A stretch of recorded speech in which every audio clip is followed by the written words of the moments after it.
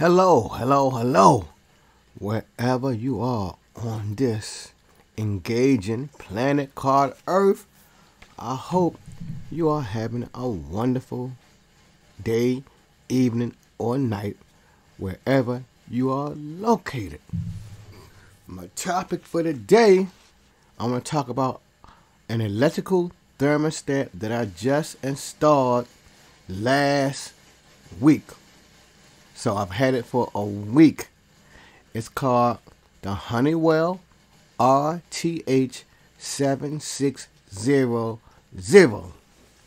Now, before I go on, I must apologize, ladies and gentlemen, because I did not make a live video of my installation process.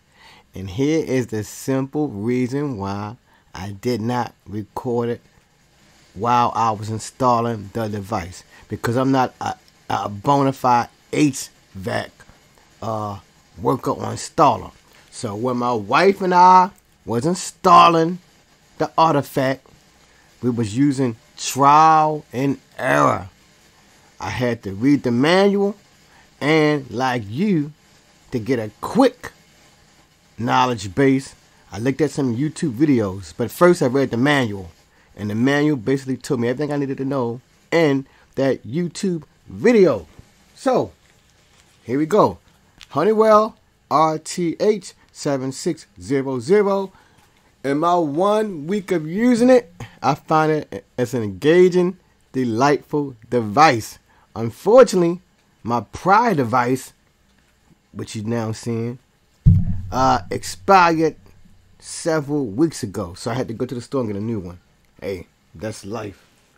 So, the Honeywell RTH6000. Now, in my house, I just have a heating unit. That's all I have, a heating unit. But, the most important thing, my good listener, before you even dare think of installing this unique device, which costs a little bit less than $100. I think it cost me like close to $100. I was thinking about getting a cheaper brand, but I said, hey, let me go for the best brand because it may give me more for my buck, which it has. But before you even think of installing this device, do what I do, ladies and gentlemen, and turn off your power. And so many of the YouTube videos that I've watched, I rarely hear the person say turn off the power, because this still is an electrical device and you are actually handling the cords in your hand. So make sure you turn up the power before you do anything else. Do anything, turn up that power. Now, in my house, I don't have a cooling system. So for me, I only had the two wires. I had the white wire and the red wire. Now, when my wife and I first installed it, I thought it was working. So I turned it on to about 75 degrees, and we took a little trip to go to the store, and we came back. The temperature in the house was still reading the same. So we did not install it right. But after reading and looking at the videos on YouTube and reading the book, I discovered if you got, now I only can talk about the two-wire system. The two-wire system, as you will see in my little presentation, the two-wire system only have two colored wires. The white wire, which should be installed in the white slot on the device, and it has, I believe, a red wire or a black wire. The red wire, or basically no, you should have a white wire and a colored wire. The color don't even matter. The color don't even matter. If you have a two-system device, you're gonna have two colors. One is white, and the other is non-white. So what I discovered when I got everything settled and I was correctly, I discovered when I hooked up my device, the red for my house, RC, that was the correct installation for me. So again, the red wire or the colored wire, when I started to the RC or R, whichever you prefer, that will make it work. And of course, as you see in this demonstration slot, there is a white slot, and I put it directly into the white slot.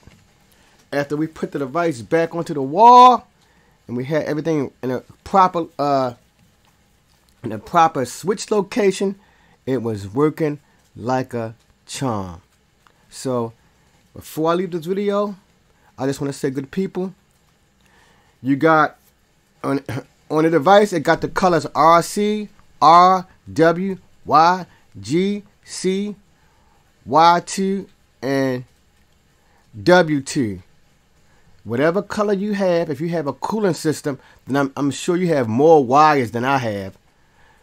The color, whatever color your wire is, it should go into the particular slot in your device. Now, before you even think of installing it, I suggest you go to the your local store and buy a little kit for fixing your glasses, because the only way you can dare do those screws on here, you have to have screws that go with a eyeglass repair kit. If you don't have that little screws to go for eyeglass repair kit, you will never get this thing to work. And you can't use a knife. You can't use a typical screwdriver, because the screws in this device, they are very tiny. So that's the important thing before I end this video. 1, turn off the power. 2, go to your eye vendor and get the screws needed to repair eyeglasses. If you do those 2 things, turn off the power, get the screws that repair eyeglasses, and if you have a heating system like I do, white goes into the black insert, red goes into the red insert, your device should be humming and warming your house soon. Thank you for stopping by. If you like my little discussion, please give me a thumbs up.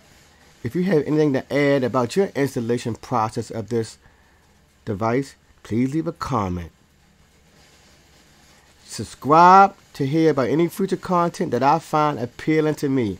In this case, talking about my brand new Honeywell RTH7600 was appealing to me. Thank you for stopping by, and I hope you all have a wonderful day. Peace.